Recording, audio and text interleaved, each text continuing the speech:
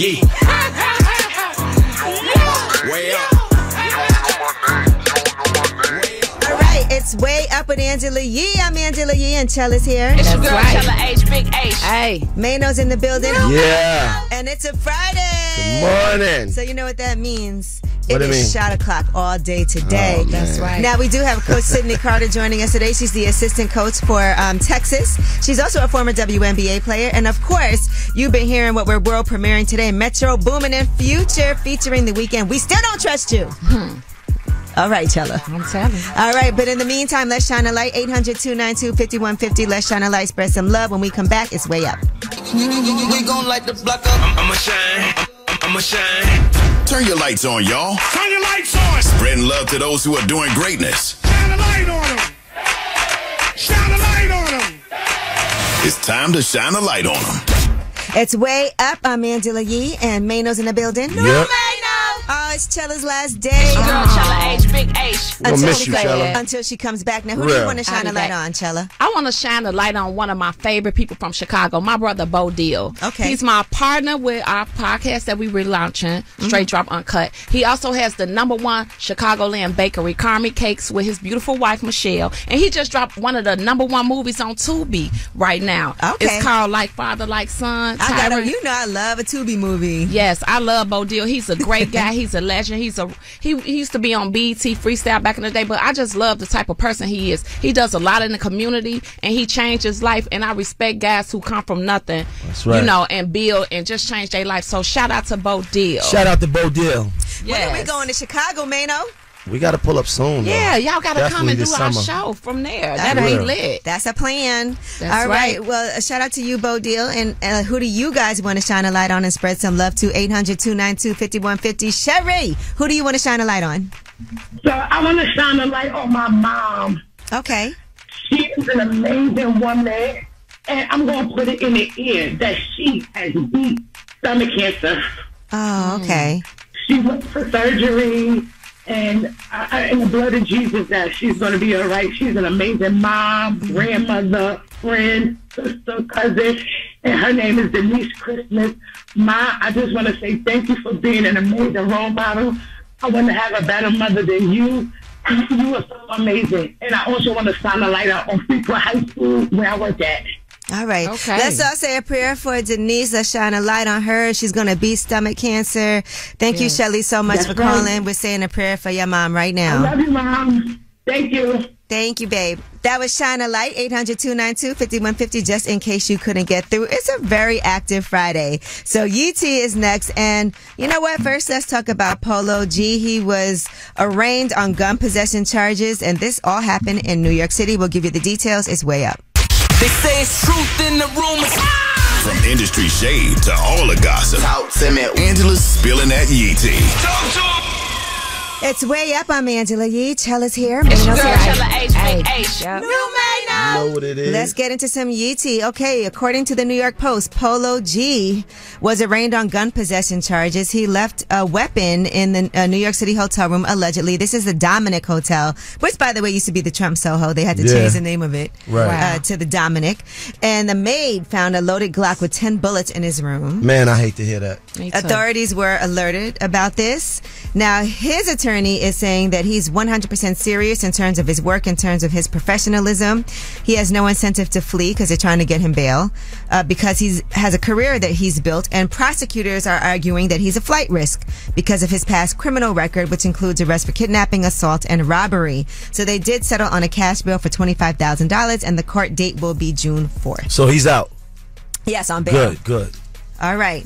Now, Kevin Durant has responded to Fat Joe. Fat Joe recently was doing an interview, and he was on the Roommate show and said that while Kevin Durant was playing at Rucker Park and his debut at Rucker Park, he actually scored 66 points, and then people were so upset at him that they tried to beat him up. All right, here's what Fat Joe had to say. Kevin Durant, he scored like 82 points in the third quarter. Like he don't like me telling this story. They chased him out the Rucker. Like they want to beat him up. He whipped their ass so bad that they wanted to literally beat him up out there. Like I was out there, they chased him into the truck. He had to go. Best storyteller in the game. Well, first of all, people were saying he didn't score 82. It was, I think they said 66. Like, I saw a lot of people commenting on it. But then Kevin Durant himself said, another podcast lie, it was nothing but respect and love out there that night. Didn't feel unsafe for 1 second. And I saw a lot of people were in the comments like, that's a lie. They were showing him so much love. They ran onto the court. He showed love to everybody. I believe Fat Joe. I heard Fat Joe tell the best story. Best story. I believe whatever Fat Joe said. I mean, maybe everybody surrounding him and being excited looked like they were chasing him. Nah, they just didn't see them goons in the corner. Mano. Yeah. Were you there? Nah, but I'm just saying. Fat Joe said, I believe it. Listen, they might have not seen, you know. Are you saying Kevin Durant didn't see right, that? They everybody that showed him love, there was some goons probably to the side. Well, I mean, I don't think that he felt like he was about to get beat up or anything. So, you know. But I did. If you look at the comments, a lot of people were like, I was there. That did not happen like that. All right. Now, we got a lot more to talk about because, I mean, it's a Friday. It's a New Music Friday. There's all kinds of beef going on. There's all kinds of shots being thrown. We'll get into that. Yeah. But in the meantime, let's play some J. Cole right now and TLC, Crooked Smile. When we come back, we have About Last Night. That's where we discuss what we did last night. It's Way Up. So, about last night. Here's how it went down. All right, it's Way Up. I'm Angela Yee. Sheila's here. That's right. Mano's in the building.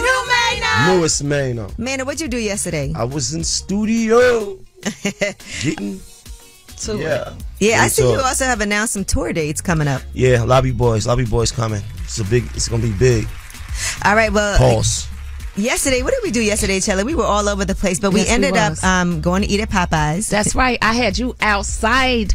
Yes, and it was throw it in the bag Thursday. So Chella said anything you want at Popeyes. Whatever y'all want. It's all throw it in the bag Thursday. Chicken, shrimp. We was outside. Let's try that at Neiman's.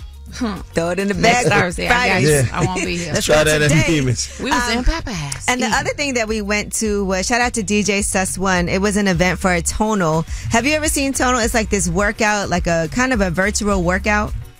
He need that. Okay, stop Absolutely. it. Why would you do that? No, because he do. That's my guy. Okay. He needs to work out. I do too. He knows he needs to tone up, tonal, whatever it is. It's an AI powered home gym. Basically, is what it's like.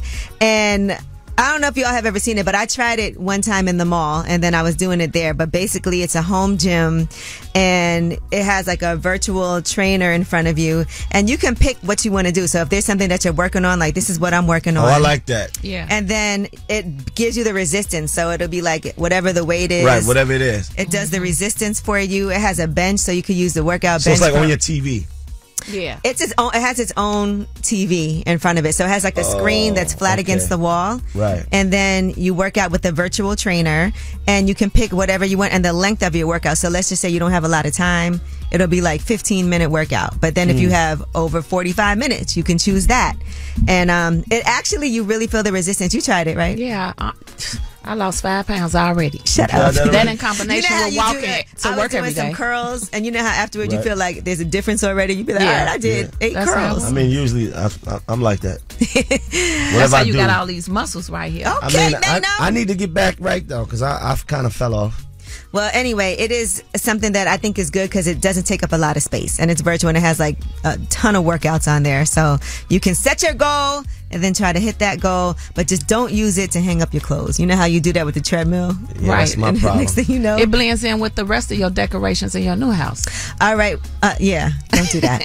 Well, anyway, that was About Last Night. And when we come back, tell us a secret. 800-292-5150 is the number. Friday. If there's anything you want to talk to us about, and we're not going to judge you, all three of us, all right, because we all done did some ish, so nobody in here can be mad. 800-292-5150. You're anonymous. It's a no judgment zone. Go ahead, tell us a secret. My secrets be too much, so I'm gonna just keep them to myself. I'm gonna just tell Mano. We can relate. She let me know a few of them already. The two savages in the corner over there. All right, 800-292-5150. There's no way these two people should be judging you, and you know I'm not going to do it. 800-292-5150. Tell us a secret. It's Way Up. Shh. This is a judgment-free zone. Tell us a secret. What's up? It's Way Up with Angela Yee. Happy Friday. I'm here. Mano's here. Tell us a secret. Chella's here.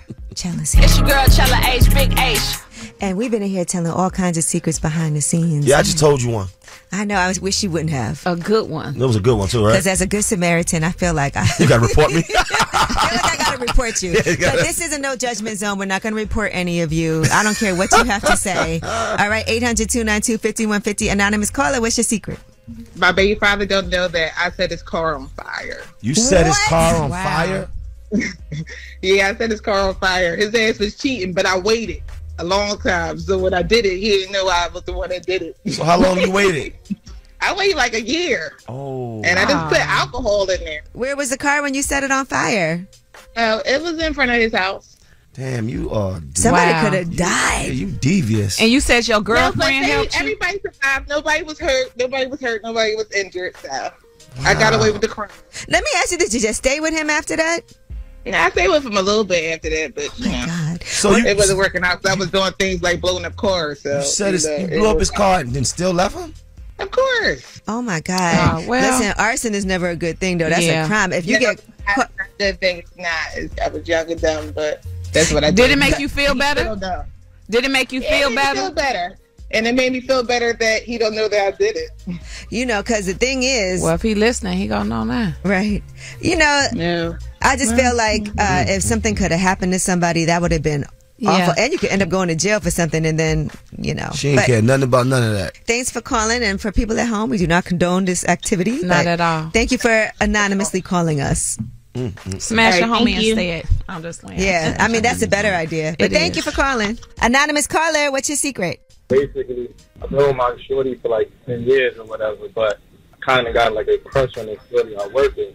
So your work wife. He ain't did nothing. You ain't I did was nothing with her at though. work, like, nah, I ain't do nothing with her. I Do- added her on the gram Do she know? Do they know each other? about it. Nah, Are you married? I mean, nah, we've been together 10 years, bro.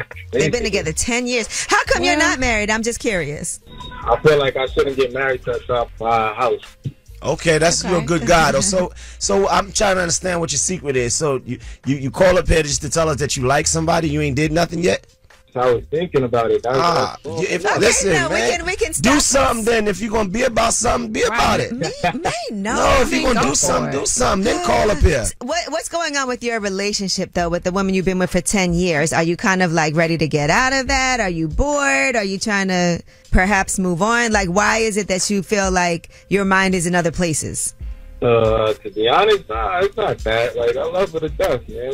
We got 2 kids together. Like, I love her to death, so I wouldn't want to be with nobody but her. But Man, listen, if you're gonna do something, do it. If you're not, then don't call up here like that. Encourage people. No, I'm saying like if you gonna tell us a But he secret. don't That wanna ain't no do real nothing for secret. real. He don't want to do nothing for This is real. what I'm saying. He like, just has a little He just got a crush. this crush. ain't no Don't real beat crush. yourself up. It's Don't just a call up. crush. Listen, don't call up here with no crushes, bro. What would you do if Just a she was work crush. like? Call up here with action. What would you do if she was like, let's go to the hotel? I don't know. Maybe she'll just go home with both of y'all. Right? No, how about you just introduce God. her Be to honest. your wife, That's not his wife. your baby girlfriend mama. for 10 years? I don't know. You gave me crazy ideas. Yeah. There my you need to God. go with. Well, I Right. got you. All right, guys. Well, thank you for sharing your secret, sir. Toxic. Call up here when you did something, man. I'll let you know how it goes. Okay, brother. All right. Well, that was Tell Us a Secret. Thank you guys for calling. And when we come back, we have your Yeetie. And let's talk about Fallon versus Portia. The two of them, of course, don't get along because of both of their exes now. Simon will discuss what Fallon had to say on the Baller Alert show. It's way up.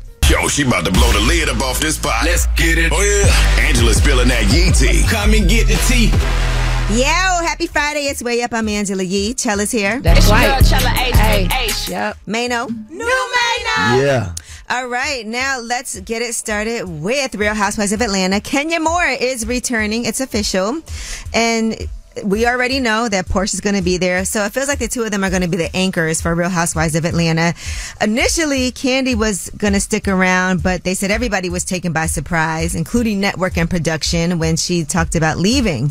So they are still casting, and I think pretty soon, according to Love B. Scott, we'll be able to know who will be on this new season as well.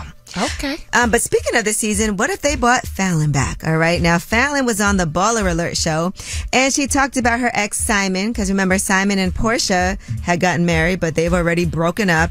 And here's what she had to say would happen if her and Portia ran into each other. Were you shocked to find out when Portia and Simon separated?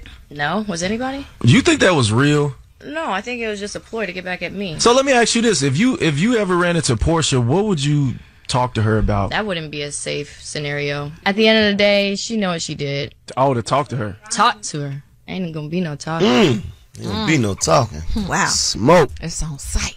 I know. That's crazy. If they do, I mean, it's a small, they could run into each other somewhere. Yeah, and it could be a lot of crashing going on. But now you said that, now you gotta, for real, stand on it. Gotta stand on it. Well, you know what? At the end of the day, Simon is the one that did the dirt, for real. But she probably feel like at the end of the she day, was the her day friend. gotta end. The day gotta end. But she probably feel like that was her friend, and she introduced them. But they act like they weren't really such good friends, like according to, I don't know. Yeah. All right, Jeezy is asking for primary custody of his daughter with Jeannie Mai amidst their divorce. He says that Jeannie doesn't even take care of the kid herself. Wow. All right, so he wants the judge to toss out the current custody and parenting time arrangement that he did in mediation, and said that he wants his daughter to live with him full time. He said initially he agreed to move to the basement amid their breakup, but he says that Jeannie moved out of their family home and took their daughter with her, and has since taxed her brother and mother with the majority of the care of their 2-year-old daughter, Monaco, because she has an extensive travel schedule. He thinks that's not good for their daughter, and says that Jeannie has withheld his parenting time with their child for nearly 2 months. So he feels that she would have more stability if he had primary physical custody. That's tough. Yeah, it is. That's a tough one, because you want to do what's best for the child. Right. But it also, I don't know, it's just... Well, somebody got to be there often, so maybe he sees something that everybody else don't see. Right, and I think he wants to see his daughter more frequently, and if she's traveling a lot, even if she's bringing people to help, then she's not there, and she's young, so you want her to be able to stay home or stay stable as much as possible. All right, Kendrick Lamar and Dave Free, his PG Lang partner, they have their live action comedy film with South Park creators Trey Parker and Matt Stone that's going to be in theaters next summer. That movie will be released on July 4th, 2025, and will be distributed by Paramount. So we don't know if Kendrick is going to appear in the movie, but they are handling the production side of things for right now. So I know that's exciting for a lot of people. All right, that is your Yeetie. And last thing I want to say, Caitlyn Jenner, people were talking about this, right? Caitlyn posted good riddance, hashtag OJ Simpson. A lot of backlash happened. People were like, mind your business. Damn, and then Bruce. Caitlyn Jenner responded, I know you all think it's cute to compare a fatal car accident with multiple vehicles involved to a brutal murder. But remember, OJ said something to the effect of, I could kill Nicole and get away with it because I'm OJ Simpson. So that was Caitlyn's response to everybody's anger. All right. Well, that is your Yeetie. And when we come back, we have Under the Radar. Those are the stories that are not necessarily in the headlines. They're flying under the radar. And we have to talk about this Tulsa Real Estate Fund. There's an article on Baller Alert that's talking about all of the issues. And now they're selling the Black House, which is what people had invested their money into. We'll discuss. It's way up. The news, I got news. This in the news that relates to you. These stories are flying under the radar.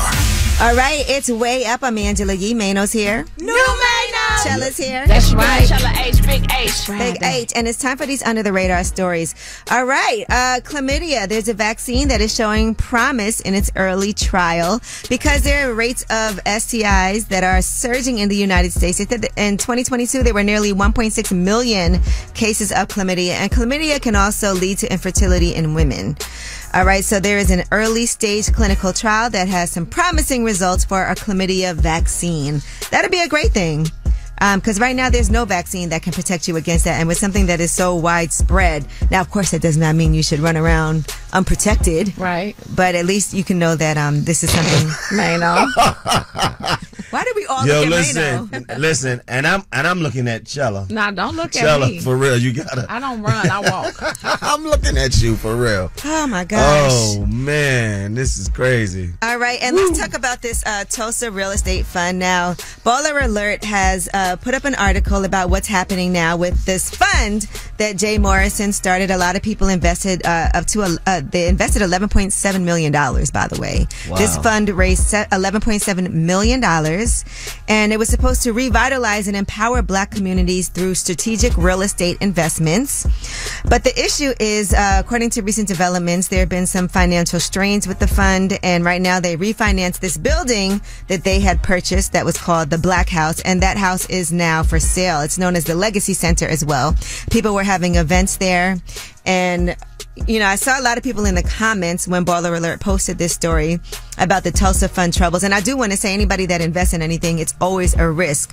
And so people were commenting on that. And Tanya Rapley, who I know as My Fab Finance, right? She's a person who I always look to when it comes to anything financial. She's a recognized millennial money expert. She said the issue was a few things. The portfolio wasn't just comprised of commercial real estate, but residential too. He bought his personal residence with fund money, and the management fees were excessive, including how much he paid his wife for marketing services yearly. So a lot of different things. There's one person in particular, Julian Gordon, who has personally lost $40,000, and so he's been covering all of this as the fund is nearing bankruptcy. So we'll keep you guys in the know about what's going on with that.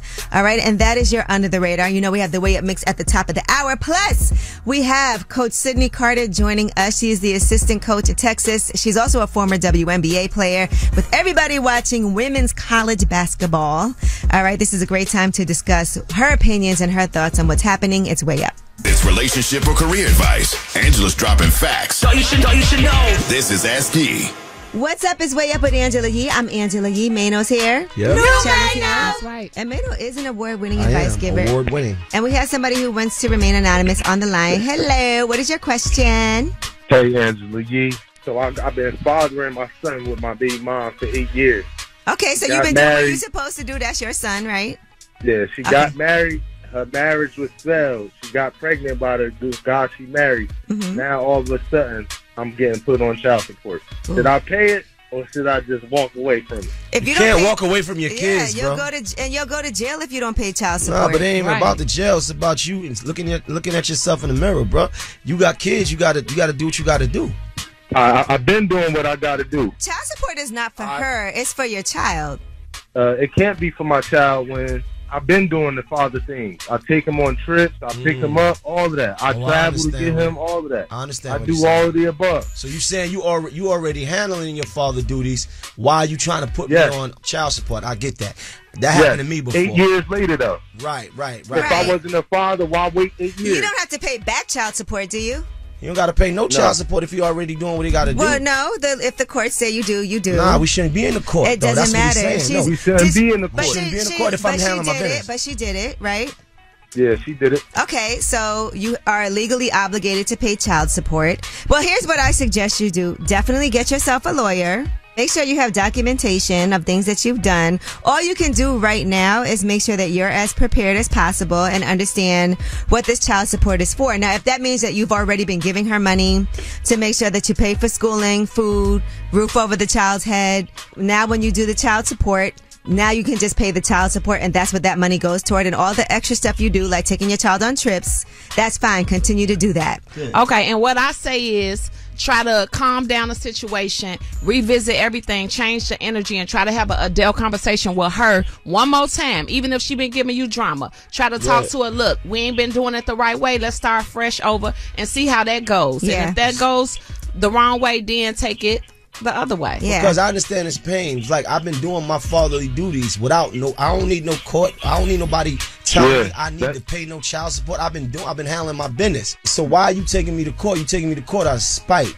That happened to me. I never went to court though. It never got that far. All right, yeah, so maybe what you do is try to talk to her. But remember, the bigger picture is the relationship that you guys have. It's hard for it to not be personal, but it is about the child. Right. And so always keep that in mind, because your child is paying attention to the interactions that you guys have. And if you can put that first, and sometimes it's just like, I don't understand why this is happening, and maybe things will get better later. But in the meantime, take care of what you need to take care of for yourself so you're not into any legal issues. If you guys can have a civil conversation, then do that. If you can't, at least now you'll be protecting the rights that you have as a father too, as far as visitation, as far as making sure if you guys need mediation, that can happen. I know there's apps that you can communicate through so that they can have a record of everything that y'all correspond in that way. Make sure you're not sending any crazy text messages or anything that if it's presented in court can go against you, and just be careful and protect yourself. You sound like a lawyer.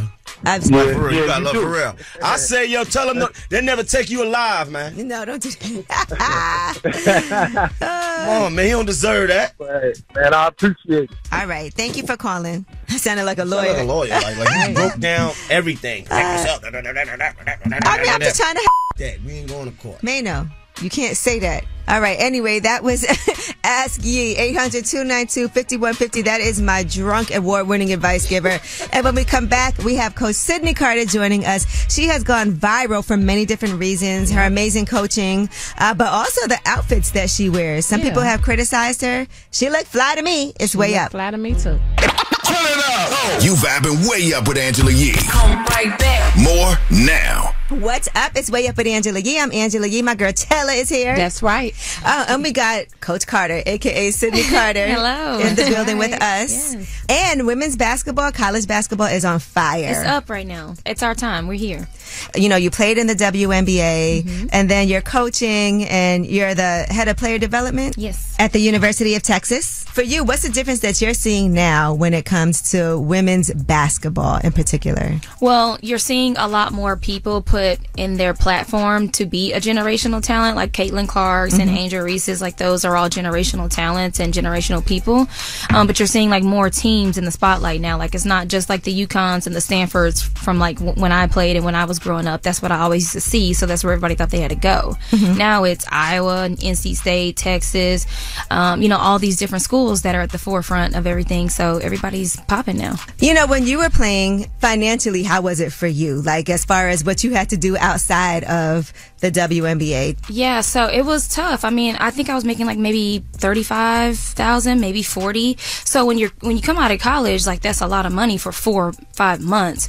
But then I went overseas and I was making about 5 times more than that. How was that experience for you? It was hard to start off. I went to Israel and like the Gaza stuff was happening my first year, so I was running from bomb shelter to bomb shelter. Good Lord. You know, like in the back of my house was a bomb shelter. But it was hard. Like, I learned a couple of languages. Don't ask me to say nothing because I'm a little rusty in my Hebrew.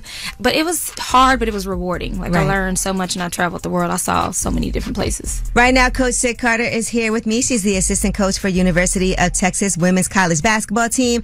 And now when we look at you, though, right, because you have a lot of followers on social media and people love you, but at the same time, people have been critical of the way that you dress. Now, you know me, I love to see it. But why do you think people have such an issue with you being dressed to the nines when you're on the court?